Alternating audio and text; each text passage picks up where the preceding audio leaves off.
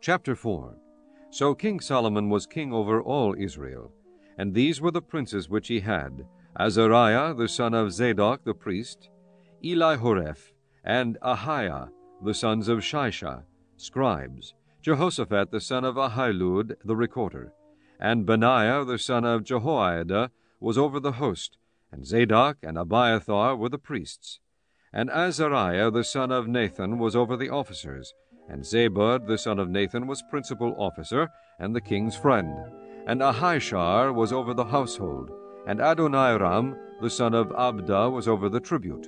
And Solomon had 12 officers over all Israel, which provided victuals for the king and his household. Each man his month and a year made provision. And these are their names: the son of Hur in Mount Ephraim, the son of Dekar in Makaz, and in Shaalbim, and Bethshemesh, and Elon Bethhanan, the son of Hesed in Aruboth, to him pertained Socho, and all the land of Hepher, the son of Abinadab in all the region of Dor, which had Taphath the daughter of Solomon to wife. Baanah the son of Ahilud, to him pertained Teanach and Megiddo, and all Bethshean, which is by Zartana, beneath Jezreel, from Bethshean to Abel-Meholah, even unto the place that is beyond Jokeneam.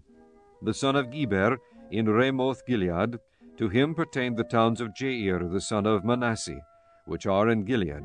To him also pertained the region of Argob, which is in Bashan, 80 great cities with walls and brazen bars. Ahinadab the son of Edo had Mahanaim. Ahimaaz was in Naphtali. He also took Bashmath the daughter of Solomon to wife. Baanah the son of Hushai was in Asher and in Eloth. Jehoshaphat the son of Peruah in Issachar. Shimei the son of Elah in Benjamin. Geber the son of Uri was in the country of Gilead, in the country of Sihon king of the Amorites, and of Og king of Bashan, and he was the only officer which was in the land.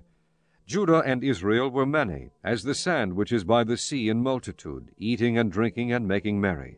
And Solomon reigned over all kingdoms from the river unto the land of the Philistines, and unto the border of Egypt. They brought presents and served Solomon all the days of his life. And Solomon's provision for one day was 30 measures of fine flour, and 80 measures of meal, 10 fat oxen, and 20 oxen out of the pastures, and 100 sheep, beside harts, and roebucks, and fallow deer, and fatted fowl. For he had dominion over all the region on this side the river, from Tipshah even to Azah, over all the kings on this side the river, and he had peace on all sides round about him.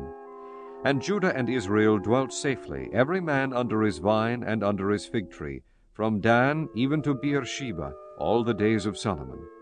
And Solomon had 40,000 stalls of horses for his chariots, and 12,000 horsemen, and those officers provided victual for King Solomon, and for all that came unto King Solomon's table, every man in his month. They lacked nothing. Barley also and straw for the horses and dromedaries brought they unto the place where the officers were, every man according to his charge. And God gave Solomon wisdom and understanding exceeding much, and largeness of heart, even as the sand that is on the seashore. And Solomon's wisdom excelled the wisdom of all the children of the east country, and all the wisdom of Egypt. For he was wiser than all men, than Ethan the Ezrahite, and Heman, and Calcol, and Darda, the sons of Mechol, and his fame was in all nations round about. And he spake 3,000 proverbs, and his songs were 1,005. And he spake of trees, from the cedar tree that is in Lebanon, even unto the hyssop that springeth out of the wall. He spake also of beasts, and of fowl, and of creeping things, and of fishes. And there came of all people to hear the wisdom of Solomon, from all kings of the earth, which had heard of his wisdom.